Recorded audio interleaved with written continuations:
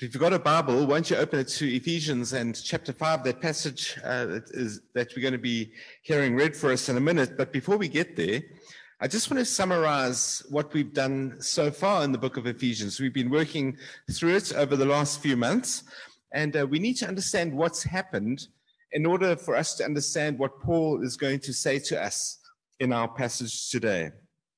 In the first part of Ephesians, we were told what God is busy doing in the world.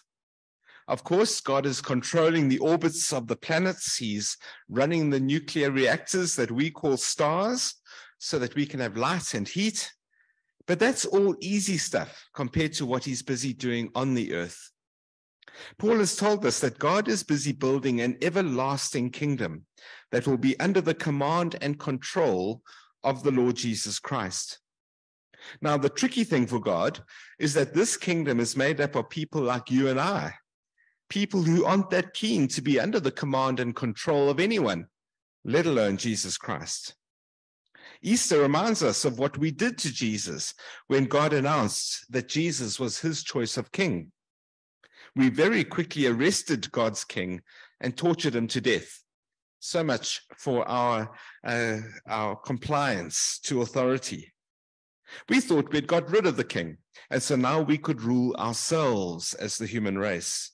But actually, this was God's plan all along. It was through Jesus' death that God was going to be able to build his kingdom by forgiving our sins and adopting us into his family.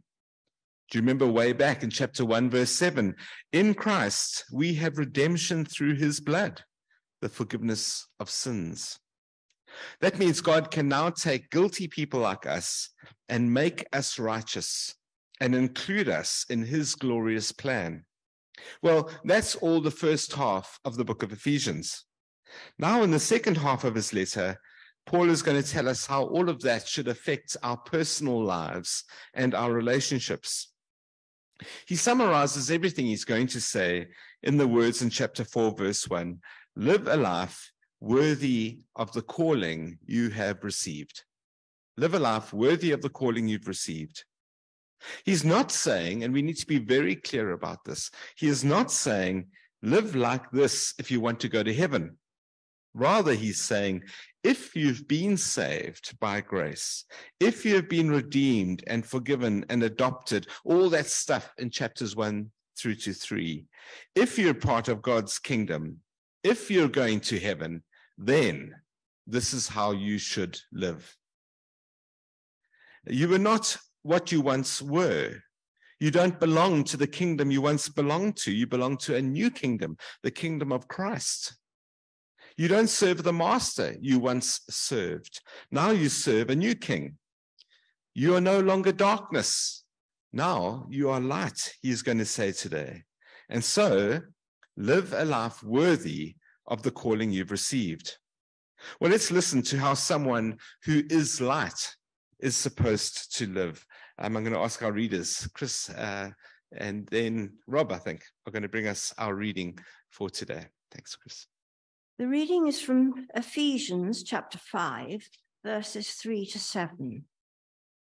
But among you, there must not be even a hint of sexual immorality, or of any kind of impurity, or of greed, because these are improper for God's holy people. Nor should there be obscenity, foolish talk, or coarse joking, which are out of place, but rather thanksgiving.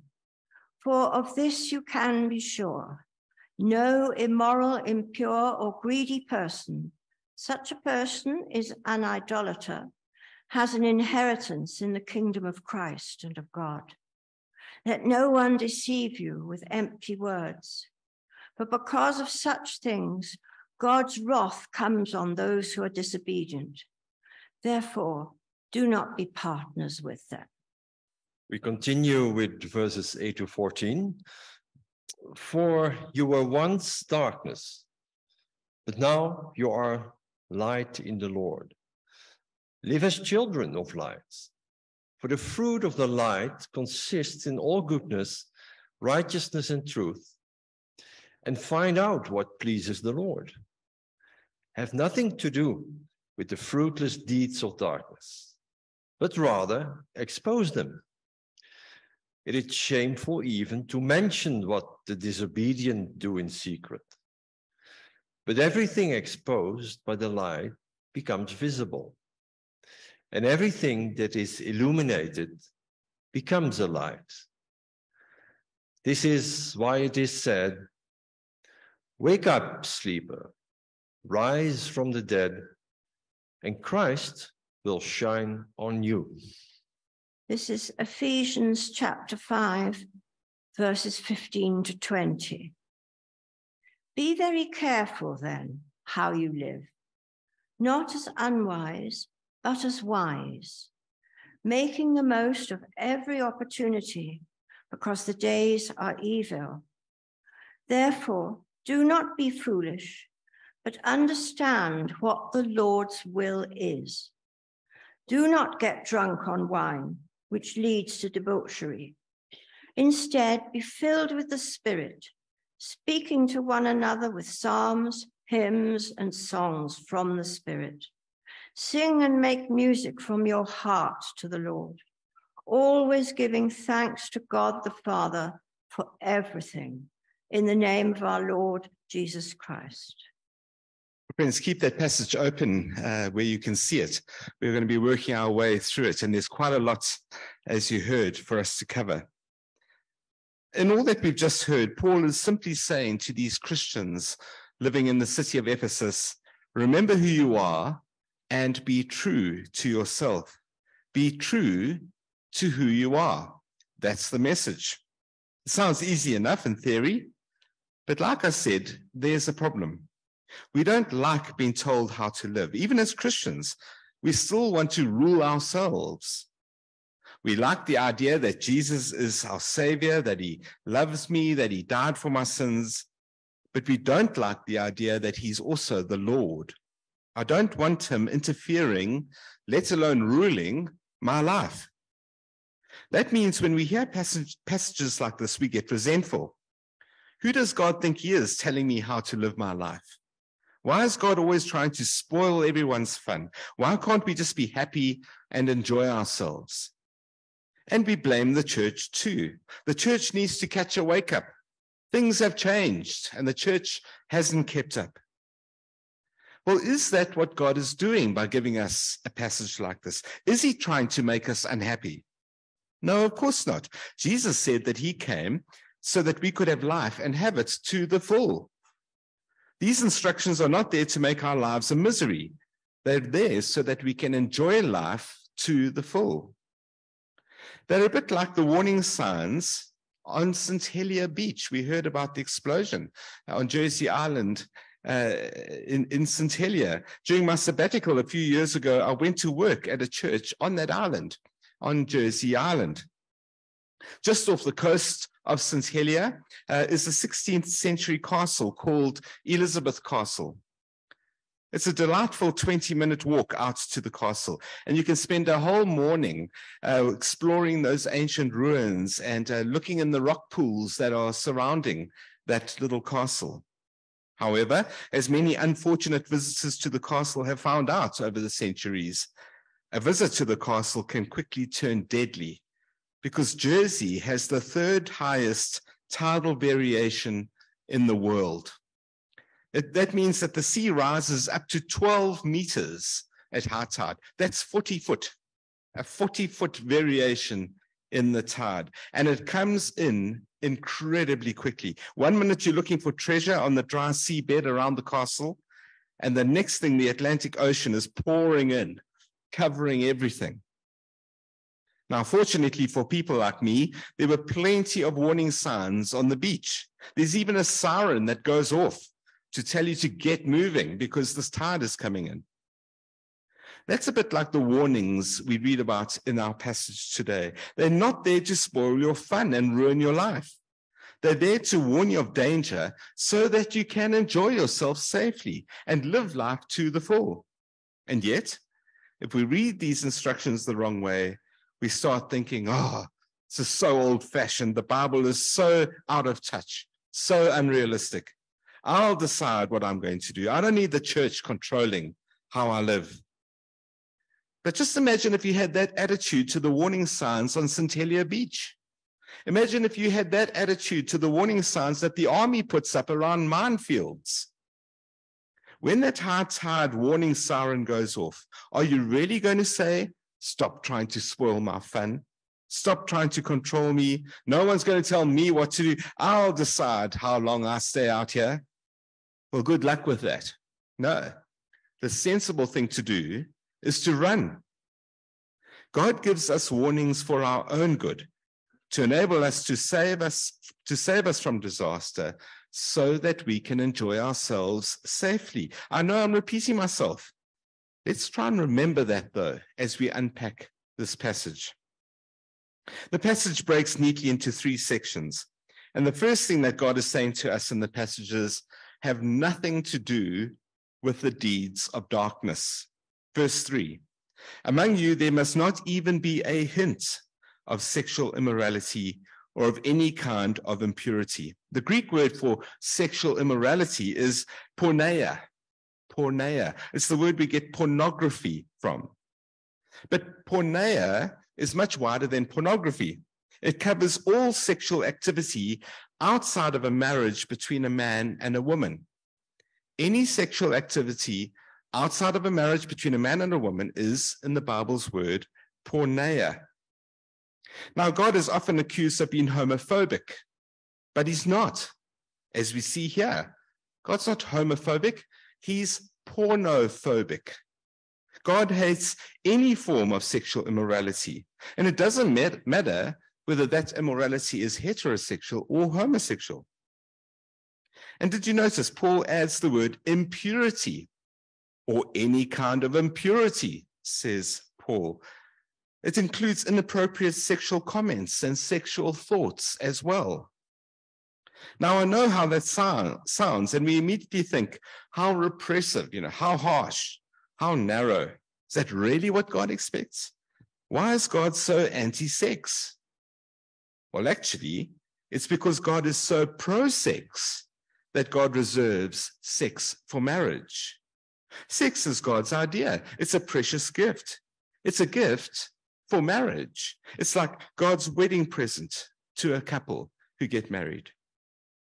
We think this sounds ridiculous because our society has cheapened and perverted sex so badly. We shouldn't read this and say, how unreasonable is God? We should read this and say, how twisted has our world become?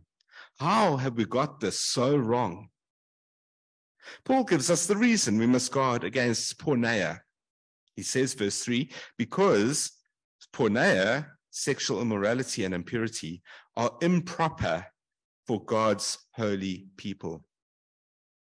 You see, sexual immorality and impurity is what defines the life of someone who doesn't know Christ. They are not the marks of a child of God. Paul says, not even a hint. In other words, don't see how close you can get to the edge. Don't see how much you can get away with. Don't try and excuse it. Don't try and justify it. Not even a hint, says Paul. In Timothy, Paul says that men are to treat women that they're not married to the way men treat their own sisters. And I take it the opposite, the reverse is true as well. Treat people of the opposite sex that you're not married to like your sibling, and you've got the right idea. You're on the right track. I don't know if you can see this picture from where you are. It's a picture of cesium in a test tube in a laboratory. Cesium is a beautiful rare metal that glitters and shines like gold. A few years ago, there was a break-in at a hospital in the United Kingdom, and the thieves stole a small amount of refined cesium that was being used to treat cancer. Well, within 3 days, all 4 robbers were dead, and 100,000 people in that area had to be treated for radiation poisoning from a tiny amount of cesium.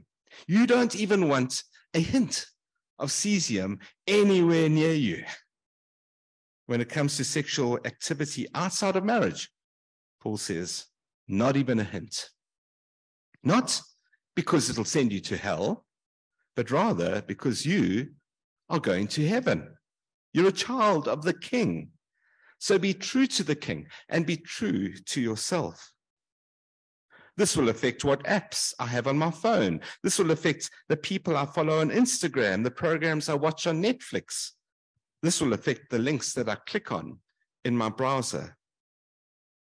And then to sexual immorality and impurity, Paul adds greed. Bit of a surprise. I wouldn't have put those in the same stable. What's greed got to do with sexual immorality? Well, actually, quite a lot. Greed and covetousness are behind sexual immorality. It's the desire to have more of someone else's body than is yours to have.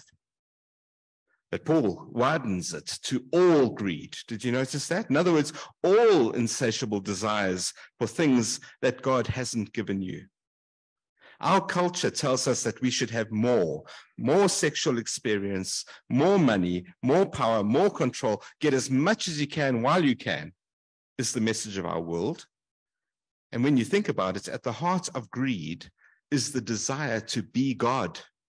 It's the desire to be able to take whatever you want, whenever you want it. You'll remember that last week we saw that Paul is writing against a backdrop of rank cultural and religious paganism in the city of Ephesus, where even temple prostitution was not just tolerated, but encouraged. It was the norm. It was completely acceptable. Paul says, yes, you were once immersed in that culture. You were once part of the Ephesian culture, but now you are in Christ. You're now part of the kingdom of God. You need to leave Ephesian culture and ethics behind and take on the culture and ethics of Christ's kingdom. But it's not just how you act, it's also how you speak, says Paul, verse 4. Nor should there be any obscenity, foolish talk, or coarse joking, which are out of place, but rather thanksgiving. Paul is talking about a dirty mind expressing itself in vulgar conversation. You might remember when Donald Trump was running for president, his comments that he had uttered about women came out for all the world to hear. And people excused those comments. Do you remember the excuse? It's just locker room banter was the excuse. It's locker room talk. Well, friends, locker room banter or not, Paul says there is no place for that sort of speech. It is out of place, says Paul, out of place. And not even in the locker room is that okay. It is entirely inappropriate for the Christian. Christian men are to stand up for women who could be their mothers or their sisters or their daughters. And so we are to reflect the culture and the norms and the standards of Jesus's kingdom in what we do with our bodies, in our ambitions, and in the way we speak. And in the place, says Paul, of vulgar speech, there should be, well, thanksgiving, he says, thanksgiving. And when you think about it, being immoral, being greedy, being vulgar in how you speak are all signs of unthankfulness, of not being grateful for what God has given you or not given you, as the case may be. God is generous. God is good. God knows what is good for you. He gives when actually he has the right to take. And so our speech should always be marked with thankfulness. But why is Paul making such a fuss about all of this? If sex is between consenting adults, isn't that all that matters? Aren't there more serious things for Paul to worry about? But no, actually there aren't. Verse 5, for of this you can be sure, says Paul, no immoral, impure, or greedy person, such a person as an idolater, has any inheritance in the kingdom of Christ and of God. If this is who you are, if this is how you live, if this is your habit, you are not to assume that you are part of God's kingdom. Yes, God's kingdom is for sinners, that is true, but it's for forgiven sinners, sinners who have repented, sinners like these Ephesian sinners who came out of their culture to join the kingdom of God. God's kingdom is for sinners who are seeking to live with Jesus Christ as their God and their King. And Paul says, don't let anyone tell you anything different. Don't let anyone tell you that this doesn't matter. Verse 6, let no one deceive you with empty words, for because of such things, God's wrath comes on those who are disobedient. God's wrath is God's considered, settled, just, deserved hostility against people. It's very, very serious. It's more dangerous than cesium. Getting what you deserve in hell or getting what you don't deserve in heaven, those are very big deals. There is nothing more serious, actually, to worry about. You can laugh it off as God, you can laugh off God's warnings as ridiculous religious extremism, if you like, but you really don't want to get this wrong. Hell is a place of awful regret. Don't live to regret ignoring the warning signs that God has planted for us here in the book of Ephesians. No, he is not putting up a warning sign to try and ruin your life. The signs are there so that you don't ruin your life. So Paul says, verse 7, God's wrath is coming on those who are disobedient. Therefore, do not be partners with them. Don't play with fire. Be careful not to become an accomplice with those who do ignore God. It will end badly. Unforgiven sin results in something worse than death. You won't just be swept away by the incoming Atlantic Ocean. You'll be swept away by a wave of judgment that you have brought on yourself. Well, Paul has given us all the negative reasons to take God seriously, but there's a positive reason too. He says they have nothing to do with the deeds of darkness because you are light in the Lord. Verse 8, for you were once darkness, but now you are light in the Lord. Paul often speaks like this.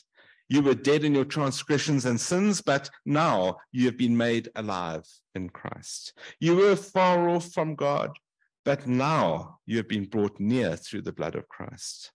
You were once darkness, but now you are light in the Lord. Light and darkness are powerful metaphors for good and evil. In one of Jesus' most famous sayings, he said, I am the light of the world. Whoever follows me will not live in darkness, but will have the light of life. So a Christian is someone who has been brought from darkness into the kingdom of light. But if you're a Christian, you haven't just been brought into the light. Paul says, you are light. Jesus said exactly the same thing to his disciples. Do you remember? You are salt. You are light. Paul doesn't just say you were in the dark. He says you were dark. You were darkness, says Paul. That's scary. Before you became a Christian, darkness was your identity. But God in his grace and mercy has made us light. Verse 8, live as children of light, for the fruit of the light consists in all goodness and righteousness and truth. Goodness and righteousness and truth, the fruit of being light. Imagine being part of a family that is marked by goodness and righteousness and truth. Imagine being part of a community that is marked by goodness and righteousness and truth. Isn't that what we're actually all looking for? By contrast, the darkness has no fruit. Did you notice that in verse 11? Have nothing to do with the fruitless deeds of darkness, but rather expose them. It is shameful even to mention what the disobedient do in secret. You see, light always shows up what's hiding in the darkness and what is done in secret. If you drop a spoon behind the stove and you've got to retrieve it, what do? You get your torch out and a long stick because you don't want to put your hand under there. You shine your light under that stove and you see 6 months worth of food scraps and nasty, creepy, crawly things. The rest of the kitchen might be spick and span, but hiding in the dark, well, who knows what's under there? But shining a light in there exposes what's really hiding in the dark. And so light exposes, and then it transforms, doesn't it? Because then you move the stove out the way, you get the mop, or rather you get your husband to get the mop, and he must clean, make that clean, make all that stuff go away. Light exposes, and then light transforms, says Paul. He says everything exposed by the light becomes visible, and everything that is illuminated becomes a light. So be true to yourself, says Paul. If you're a Christian, then you have been made a light. So shine, produce a harvest of fruit, goodness and righteousness and truth. But Paul knows that not everyone who is reading this letter is already a Christian, and so he issues an invitation in verse 14.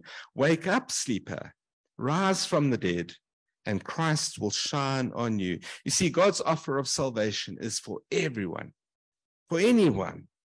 Christ is happy to shine his light on anyone who will wake up and come to him for forgiveness. This little excerpt is probably part of an ancient Christian Easter hymn that was sung in the early church.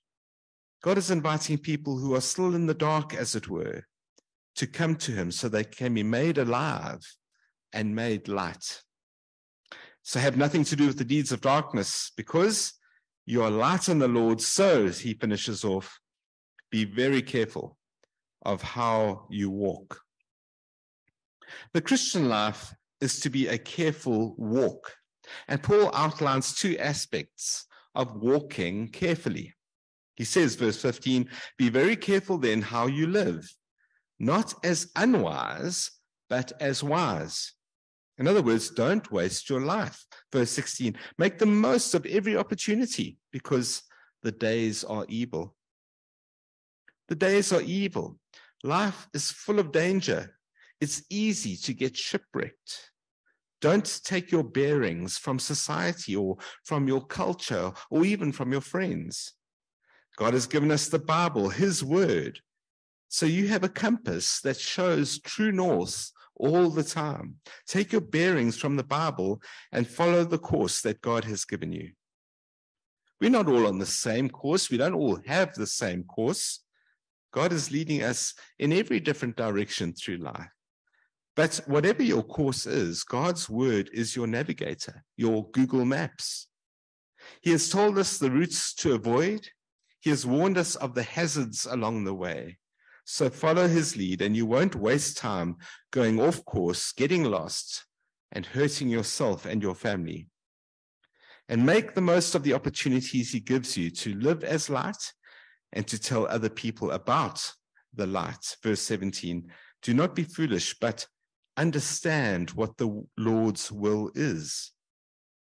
Now, what Paul says here is actually very important in our day and age. Paul doesn't say that we have to discover what God's will is for our lives. Did you notice that? Rather, Paul says you need to understand what God's will is for your life. God's will for your life is what Paul has been telling you throughout the whole of chapter 5. Not a hint of sexual immorality. That's God's will. No impurity, no greed, rather thanksgiving. That's God's will for your life. Not being partners any longer with those who have chosen to be darkness. Rather living as light and goodness, righteousness and truth. There's God's will for your life. Exposing the deeds of darkness, especially in your own life. And being wise and making the most of every opportunity God gives you to share Christ with those around you. That's God's will for your life. Get on and do it, is what Paul is saying. Contrary to what a lot of churches teach, God does not promise to reveal a specific will for you and your life. You are not Abraham.